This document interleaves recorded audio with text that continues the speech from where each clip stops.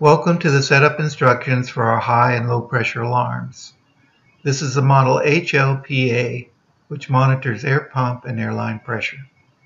If the air pressure exceeds the normal range for a linear diaphragm pump, the red siren will sound its alarm, signifying that you have a complete or partial clog in your airline due to a pinched line or obstruction of the airline diffuser at the bottom of the septic tank.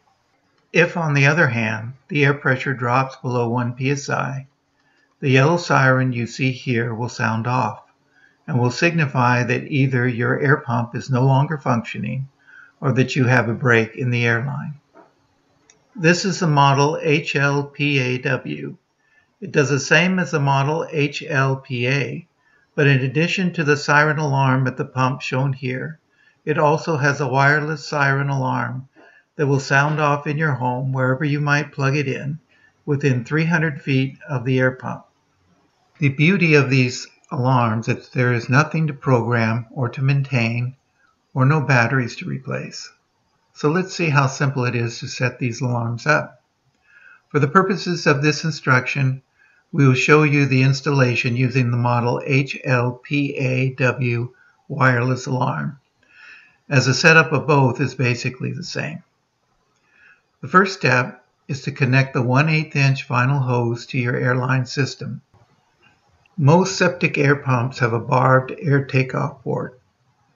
The high blow pumps have an air port at the base on the side. The blue diamond pumps have the port on the bottom of their pumps as shown here. If you don't have an air takeoff port on your particular air pump, no worries. We provide a 1/2 inch bar PVC adapter with each alarm, and this is how to hook it up.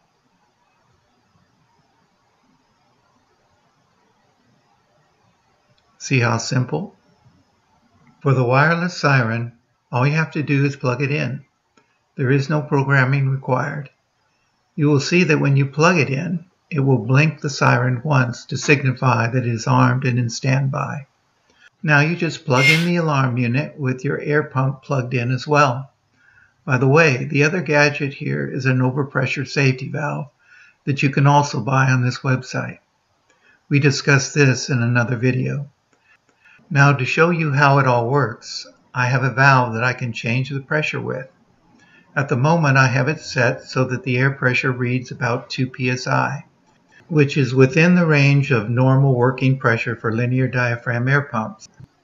I'm adjusting the pressure down now, and as you can see, at right around 1 psi, both the outside and indoor alarms are sounding off. So as not to complicate things, we do not have an on and off and test switches. All you do is unplug your alarms until you have corrected the low air pressure problem. For this video, I will just turn the plug receptacle off to reset the alarm.